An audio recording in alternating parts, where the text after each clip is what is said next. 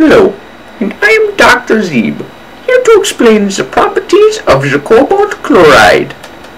First, let us discover one of its most common uses. Here, we see a beaker containing an unknown liquid as well as a sheet of cobalt chloride paper. As you can see, the paper begins as a medium shade of blue, but when we place the paper in the liquid,